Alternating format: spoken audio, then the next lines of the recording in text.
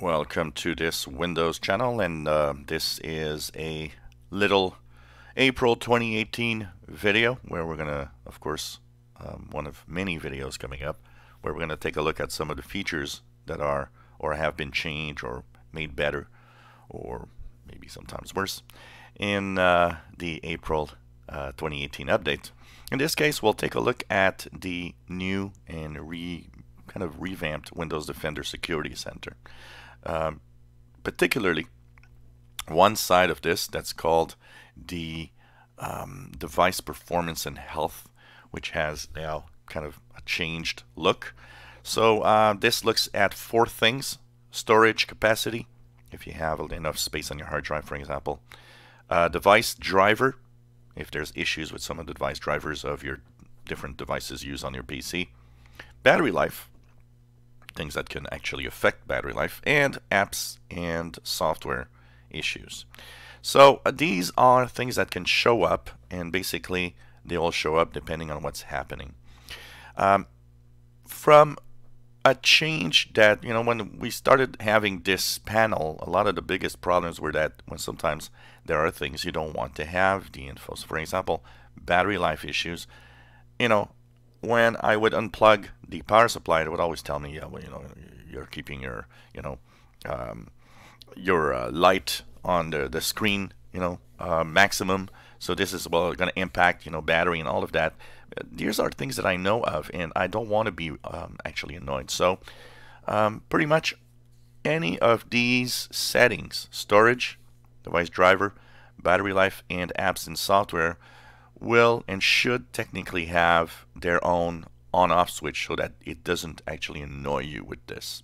So basically, if you've got an issue, of course, you can click the little arrow that will actually give you more details, and you should have something that you can actually use to stop that from appearing. So storage capacity will warn you when you are below a certain level on hard drive space. Device drivers will tell you when something is wrong. It could be an outdated driver, although it doesn't mean because your driver is 5 years old that is necessarily outdated. It might still be a very good driver, but if there's something wrong with a device, it'll show up here. Battery life issues, of course, is things that you are doing on your PC when you're unplugged on a laptop. Of course, this will not show up or give you any messages if you're on a desktop, because it doesn't have batteries. This is really for tablets and laptops.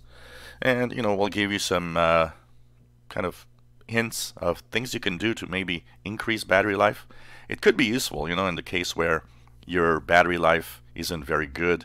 You're wondering, how you can increase battery life when you're on the go. So that could be interesting. But there are cases like mine where you don't want to have these warnings, so of course they can be turned off. In apps and software, well, if an app or a software you have has some kind of issue, some kind of problem, it will show up here. I've never had any problems with that section, so I'm not really sure exactly to what point it will show up problems with apps or software that's installed. But and it's kind of interesting to have it there.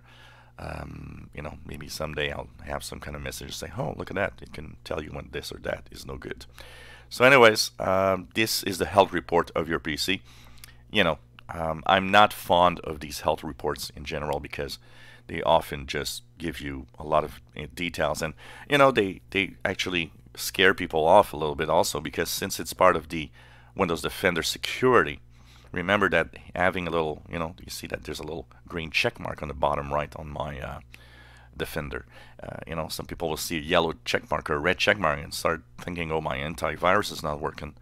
But in reality, it's fine. It's just that one of these devices might have some kind of performance issue, or your storage capacity, which means that it's just a very basic problem. But for a lot of people, it might be a scary thing, thinking that the antivirus is not working. So make sure that you look at what's happening when that happens. If you enjoy my videos, please subscribe, give us a thumbs up. Thank you for watching.